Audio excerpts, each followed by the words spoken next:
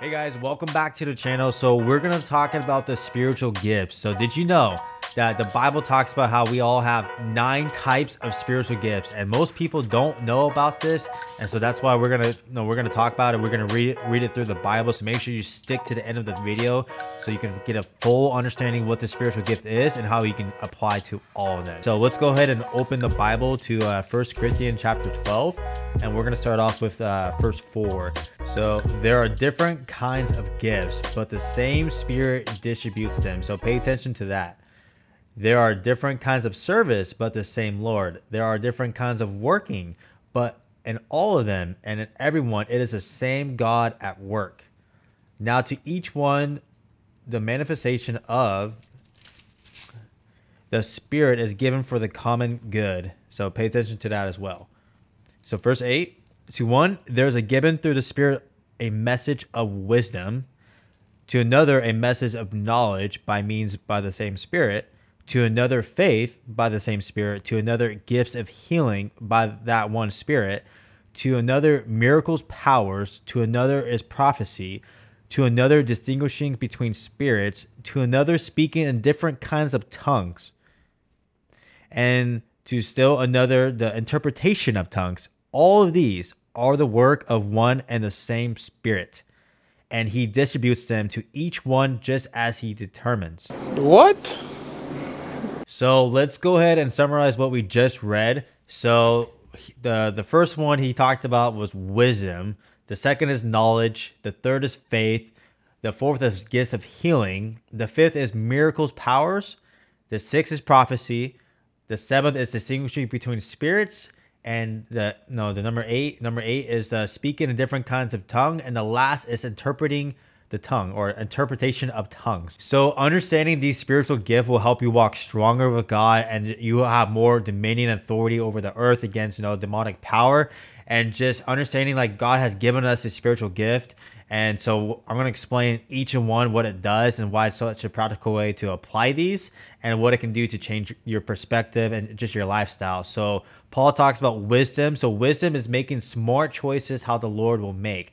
So think about how Jesus lived here on earth. So our goal is to make wise choices. So like your finance, maybe you're overspending something too much. Well, wisdom gives you a full understanding like when to spend a specific amount of money, when to step back. So that's a good way to apply it. Or maybe just who you associate with, just who you're surrounding yourself with. God is going to give you the wisdom of just making practical ways, making better choices with your life. And so going down to knowledge is supernatural information you otherwise would not know. I honestly, this is one of my favorite spiritual gifts. It's because there's a lot of times where I can actually feel what a person's going through and they don't even have to tell me. And so a great example is I was once praying and I had a word of knowledge from God how there was a specific person in my church that was going through depression. And I remembered that he was talking about that during a service. And so long story short, I reached out to some other people from church and wanted to follow up with that specific person.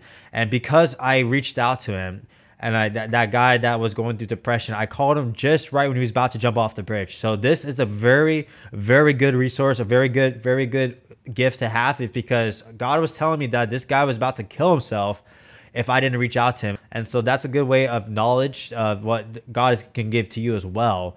And so faith is... Honestly, faith is probably one of the most important gifts to have, because without faith, none of these spiritual gifts will apply at all. And so faith is believing or already achieving something that has already have not happened yet. And so to be honest, with my YouTube channel, I already had strong faith when I opened it. I'm going to be successful with maybe my finance or everything. But my YouTube, I had a strong faith that I was going to be successful because I knew what it's going to take to start this journey, and I knew all the sacrifice I was going to have to do. But with my faith, by believing that I will be successful, that's what kept the momentum going. And so faith is very important to have, because without faith, you can't do anything else in life. Like if you don't believe that you're going to get the job you're going to get, without faith, you won't have it. So healing is the gift of the Holy Spirit that gives a person the ability to heal physical and emotional alignments through prayer and the power of the Holy Spirit. So think about what Jesus did when he came here on earth. He healed a blind man. He heals someone with leprosy. He let lames walk. Like that is a spiritual gift. That same power that rose Jesus from the grave is the same power that's within us, and we have that same ability to do the same thing, to heal people by praying for people. And so again, if you don't have faith, as small as a mustard seed, you can't do it. If you don't have a relationship with Christ, if you don't have a day-to-day basis of Christ, well, guess what? How are you going to have the strong faith to heal someone? And so that is part of this. That is part of the spiritual gift that everyone can receive if you believe. Okay, so miracles. Miracles is the gift of the Holy Spirit, enables a person to perform miracles that demonstrate the power of the presence of God. So, for example, if you go to John chapter 2, this is when Jesus turned water into wine. So Jesus was at a wedding banquet, and they literally ran out of wine, and so everyone was freaking out. So that was a big deal to make sure to have wine during his wedding.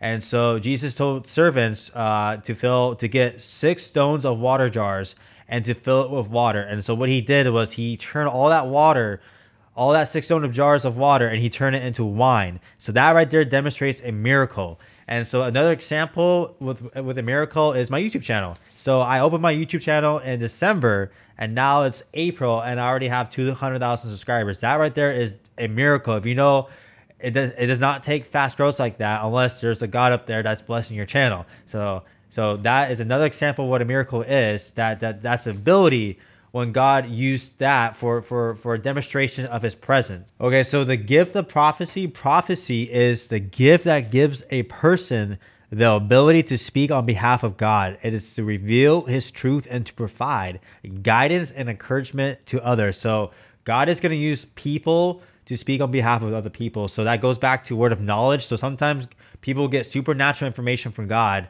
and they'll start speaking prophecy to another person. And so, for example, when I was 19, I went to a specific church, and at least 5 people told me, seriously, 5 people told me that, AJ, God is going to use you to do big things. You're going to reach out to millions of people around the world. And so that right there is a demonstration of what prophecy does, is to speak behalf of what God is speaking to them.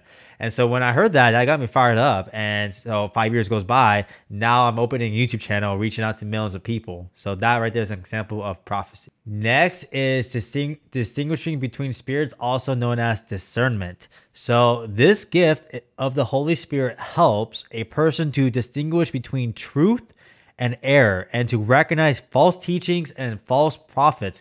I love this gift because this is what gives me the wisdom to who should I associate with, of who's going to help me be a better person and who's going to make me become worse. And so there's different ways for discernment. Is, you know, you can actually read off a person's vibes. I'm sure there's a lot of times where you will meet a new person and you just get a bad feeling. You get like a notch in your stomach, or you just get a discernment of maybe I shouldn't be hanging out with that person very often. Or what also helps with this teaching, with this discernment, this gift, is when someone's teaching, or someone trying to teach, the sermon, or trying to teach the Bible, you might also get like a weird taste, like, hey, maybe that didn't sound right, or maybe that sounded a little funky, what he was just preaching right there. And last two is speaking in tongues. So tongues is the gift of the Holy Spirit that gives a person the ability to speak in a language they have never learned, to praise God, and the ability to build up a church. And so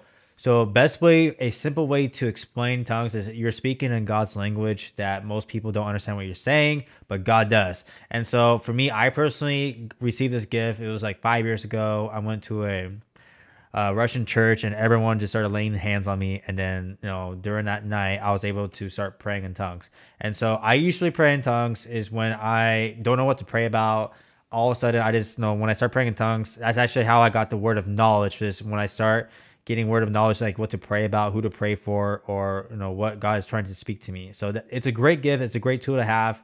And then last is the interpretation. Interpretation is understanding how to interpret the tongues with God's language. And so that is the last spiritual gift that talks about in 1 Corinthians chapter 12 that we all can apply and have. So one of the biggest objections I hear a lot with the spiritual gift, how people will say, oh, you can only have one spiritual gift, you cannot receive all 9. Well, that's not true. That's what I say, pay attention to verse 4, 1 Corinthians chapter 12. It says how there are different kinds of gifts, but the same Spirit distributes them. And then verse 7, It says it is used for the common good. So what it means by that is God is going to allow you to have these 7 spiritual gifts or these 9 spiritual gifts, but it is used in certain situations. So it doesn't make sense for you to heal a person when God wants you to speak prophecy on someone. It doesn't make sense for you to have supernatural information of knowledge when God has already given you the wisdom to make smart choices. If this helped you, I want you to make sure that you like this up. And if you have not subscribed already, make sure to subscribe to watch more of these. So take care.